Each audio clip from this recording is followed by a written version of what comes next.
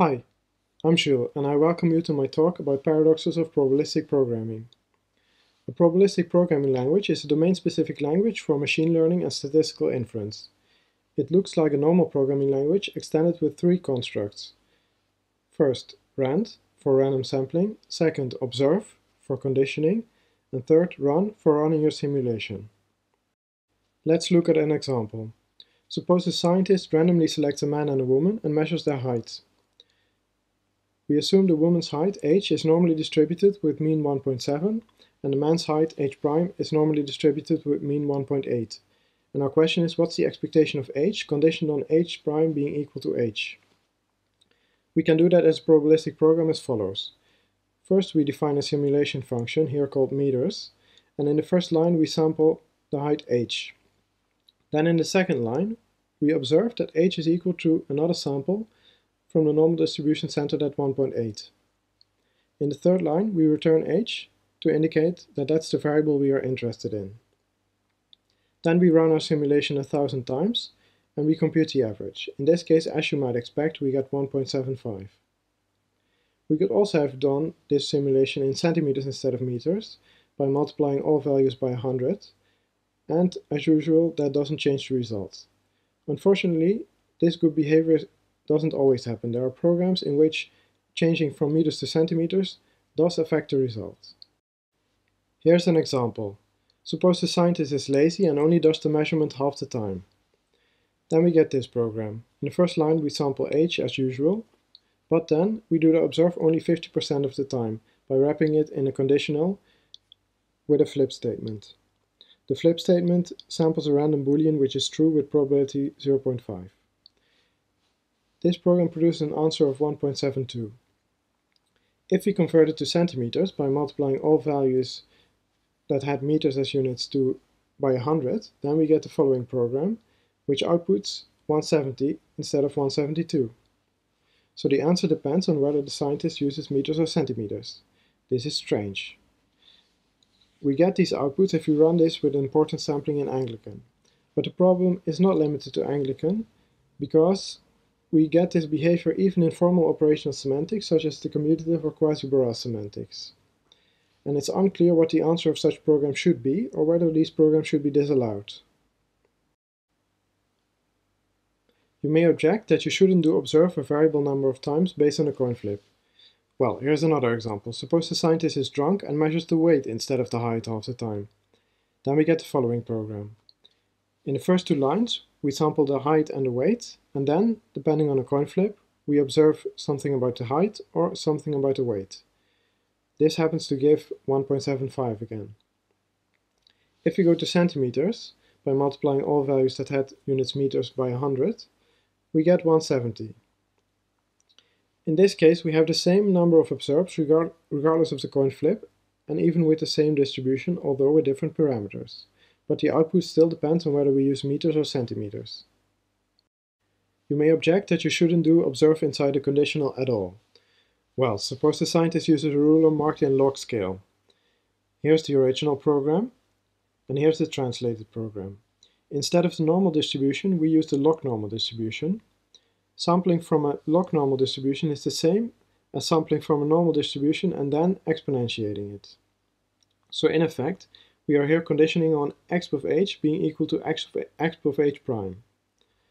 You may think that it shouldn't matter whether we use a linear scale or log scale, just like it shouldn't matter whether we use meters or centimeters, but in this case the programs do give different answers.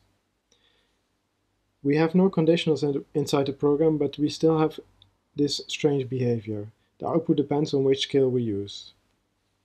This raises the question what probabilistic programs actually mean, and what does probabilistic conditioning even mean? These problems are related to the Borel-Kolmogorov paradox, well known in probability theory. Here's an overview of the paper. We first identified the problem that probabilistic programs are not invariant under parameter transformations. And furthermore, it's not clear what observe really means. The key ideas of the paper is to figure out what observe should do by analogy with the discrete case, in which there are no paradoxes, even when we have conditionals.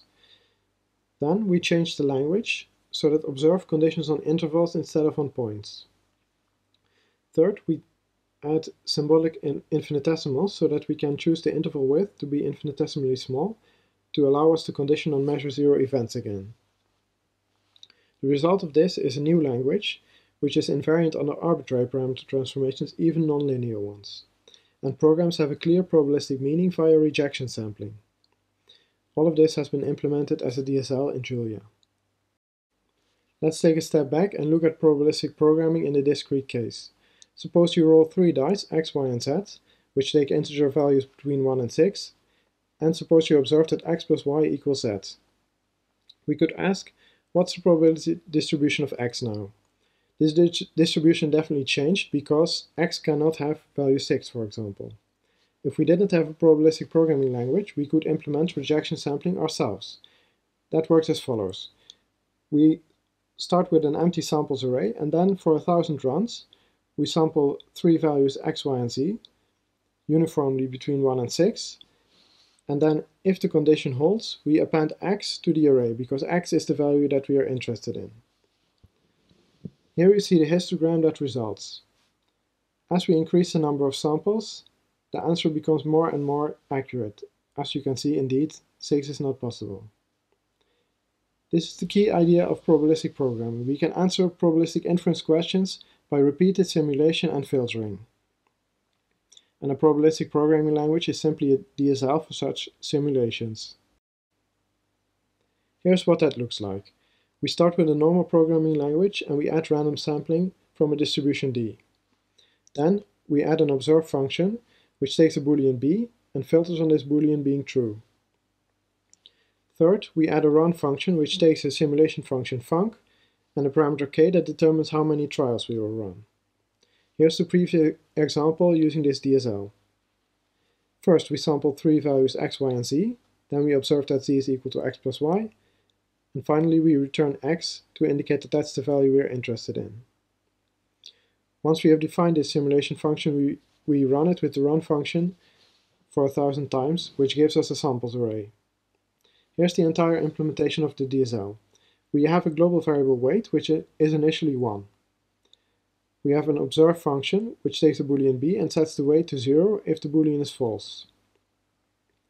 Then we have the run function, which takes the simulation function func and a parameter k, and it starts with an empty samples array. It runs a loop for k iterations, and in each iteration it sets the weight back to 1, runs the simulation function, checks if the weight is still 1 after running it, and if so, appends the result to the samples array.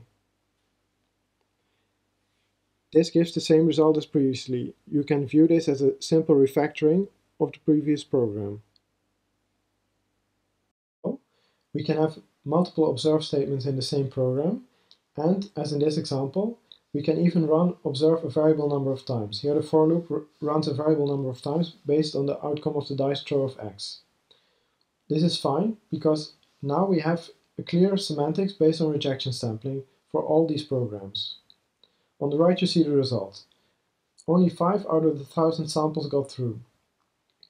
This is a problem, because if most samples get rejected, then convergence is slow. The standard solution to this is to use importance sampling instead of rejection sampling. To do that, we must change observe of random d being equal to x to pass in d and x directly into the observe function.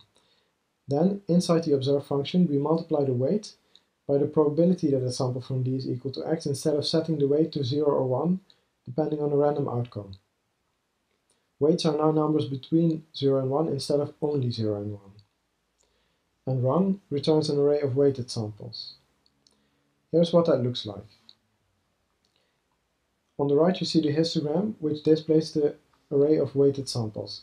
Now all the samples got through, but their weights got adjusted based on the observes.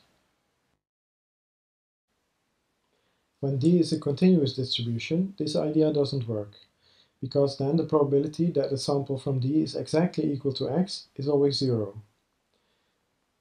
So when we try to do it anyway, then rejection sampling will reject 100% of the trials, and importance sampling will set the weight of all trials to 0. The standard solution to this is to use the probability density function PDF of d of x instead. So instead of multiplying the weight by the probability, we multiply it by the PDF. The intuition of this is that the PDF is proportional to the probability that a sample from D is close to X. Formally speaking, the CDF of D and X is the probability that a sample is less than X, and the PDF is the derivative of that. Well, this was the end of Probabilistic Programming 101, and now we will look at why this results in paradoxical behavior. And it turns out that using the PDF instead of the probability is the source of all the strange behavior. Let's look at what goes wrong when we have conditionally executed observes. Keep in mind that observe now multiplies the weight by the PDF instead of the probability. As it turns out, the PDF is not unitless. For example, for the normal distribution we have a factor of 1 over sigma in front of the unitless exponential, but sigma has units, so this whole value has units. This means that the weight has units inverse meters in some trials and inverse kilograms in other trials. And that results in unit errors when computing the weighted average at the end. So the sum adds values of 1 over meters to 1 over kilograms, and it's no surprise that if we do that, then we get strange behavior. It seems that conditionals are to blame, but recall that the log scale example didn't have any conditionals, but it did have paradoxical behavior. It turns out that conditioning on events of measure 0 is ambiguous. To condition on an event of measure 0 in probability theory, one thing you can do is to define a set of measure non-zero, in this case A of epsilon, which says that x is at most epsilon away from y, and B of epsilon, which says that x of x is at most epsilon away from x of y, and then condition on those instead. Conditioning on sets of measure non-zero is no problem, and then you can take the limit of epsilon going to 0 to condition on events of measure 0. Janes says the following: although the sequences A of epsilon and B of epsilon tend to the same limit x equal y, the conditional densities P conditioned on A of epsilon and P conditioned on B of epsilon tend to different limits. As we see from this, merely to specify x equal y without any qualifications is ambiguous. Whenever we have a probability density on one space and we wish to generate from it one on a subspace of measure 0, the only safe procedure is to pass to an explicitly defined limit by a process like A epsilon and B epsilon. In general, the final result will and must depend on which limiting operation was specified. This is extremely counterintuitive at first hearing, yet it becomes obvious when the reason for it is understood. So let's listen to Janes, and let's only condition on events of strictly positive measure. To do that, we change the observed construct to take an interval as second parameter. Here you see an interval centered at x with width w. The meaning of this is that we condition on a random sample from D lying in that interval. To implement that, with rejection sampling, we do the sample and we check if indeed that lies in the interval, and if not, we set the weight to 0. We can also do importance sampling, simply by multiplying the weight by the probability that a sample from D lies in the interval. For intervals, this probability is non-zero, so this actually works, unlike the previous case. Let's take a look at the lazy scientist example, but now with intervals. On the top we have the centimeters and on the bottom the meters. In both cases, the observe is executed conditional on a random coin flip. And now the second argument of observe is an interval, which has a width. On the top, this width is in centimeters, and on the bottom, this width is in meters. As you can see, we have to adjust this width if we change units from centimeters to meters or vice versa. This is what will ensure that the programs have the same output and no unit errors, even though the observe is conditionally executed. We have no unit errors because now the weight variable stays unitless because it only gets multiplied by probabilities, which have no units. Furthermore, rejection sampling and importance sampling always converge to the same answer. Alright, that's nice, but suppose we still want to condition on measure 0 events. Janes said that that's okay as long as we do it as a limit of strictly positive events. So the idea is now to parameterize the program by the width of the interval that we want to use, and take the limit of that variable going to 0. Here's what that looks like. We parameterize the simulation function by the width, and we use that variable as the width of the intervals everywhere. We can't use it directly because then the units don't make sense. In one case we need a value of units meters, and in the other case we need a value of units kilograms. So we are forced to introduce extra constants a and b with the appropriate units. And as it turns out, the relative size of these constants matters even as the width goes to 0. Here on the right you see an example. The blue line is the output of the program, and on the x-axis we have the width of the interval. As you can see, as we decrease the width to 0 going to the right, the value first stays about constant, but then it converges to somewhere around 19 as the width goes to 0. The question is now, can we compute that limit directly without using any approximations? So one thing we could do is to actually choose the width to be 0.1 and then 0.01 and so on, and make it converge to 0 to approximate this value, but we would like to compute this limit directly and exactly. We do this using infinitesimal numbers, which we define as a pair of a real number r and an integer n, and we write that as r times epsilon to the n. The intuition here is that epsilon is a small number, so then epsilon squared will be even smaller, and epsilon cubed will be even smaller. We can do arithmetic on these kinds of numbers as follows. To add or subtract two infinitesimal numbers, we add or subtract the coefficients if the exponents are the same, but if one exponent is larger than the other, then one will be infinitesimally smaller than the other, so we can ignore either the left-hand side or the right-hand side. To multiply these numbers, we multiply the coefficient and we add the exponents. To divide, we divide the coefficients and we subtract the exponents, and this is well defined whenever the coefficient of the denominator is non-zero, and in all other cases this is well defined. To use this for probabilistic programming, we need one more ingredient. We need to be able to calculate the probability that a sample from D lies in an interval when the interval width is finite and when the interval width is infinitesimal. To do that, we distinguish those two cases. If n is 0, then we have a normal number, and we use the CDF to calculate this probability. But if n is greater than 0, then we have an infinitesimally small number, and now the PDF comes back into the picture.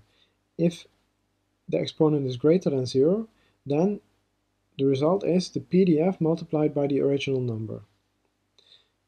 This is very nice because now we can use this probability function as an interface to the distribution D, and we no longer need to care about the difference between CDF and PDF. We have a uniform interface for measure zero intervals and non-zero measure intervals.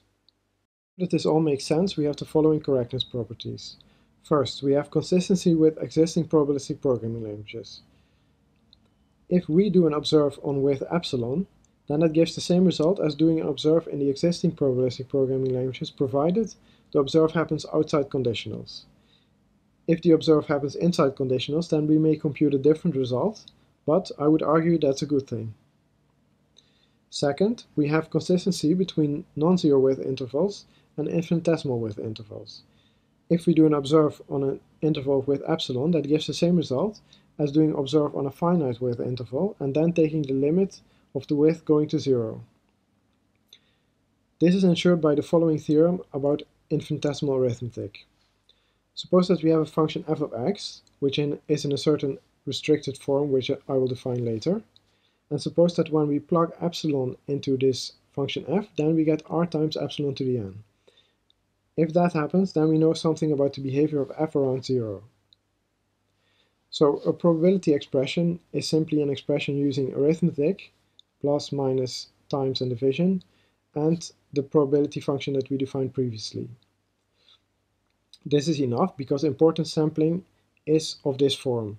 It does compute a probability expression. You can prove this theorem by induction on the form of the expression, and for that we need this n as an exponent. But in the end we are interested in the case n is 0. When we put n is 0 into this theorem, we simply get that the limit of x going to 0 of f of x is r. Here's what that theorem actually means. On the left we have 3 example probabilistic programs, and on the right are their outputs. The blue line is the output of the program as a function of the interval width w. As you can see, as we go to the right, this interval width may change, but at the end of the day, when the width becomes 0, it converges to a certain value. The orange line is what you get when you put an infinitesimal number into these functions. As you can see, the orange line is already at the converge point, so now we can actually compute the limit correctly without doing any approximations. So this is an experimental verification of the previous.